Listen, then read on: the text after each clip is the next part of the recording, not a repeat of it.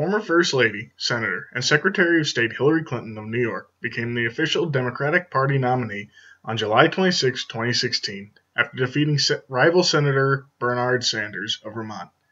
This serves as the second time that Secretary Clinton has run for president, narrowly losing the nomination to now President Barack Obama in 2008.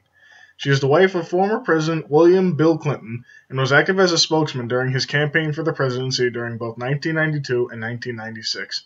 A lifelong Democrat, Mrs. Clinton has held numerous positions in government, most recently including Secretary of State before she was succeeded in the position in 2013 by then-Senator John Kerry.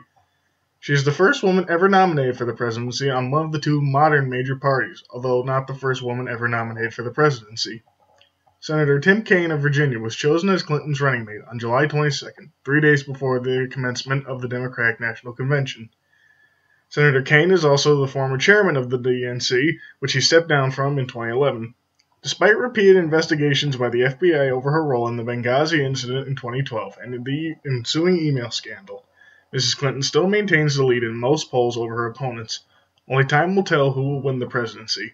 Be sure to go out and vote on November 8th, and we'll see you next time on Who's Who in 2016.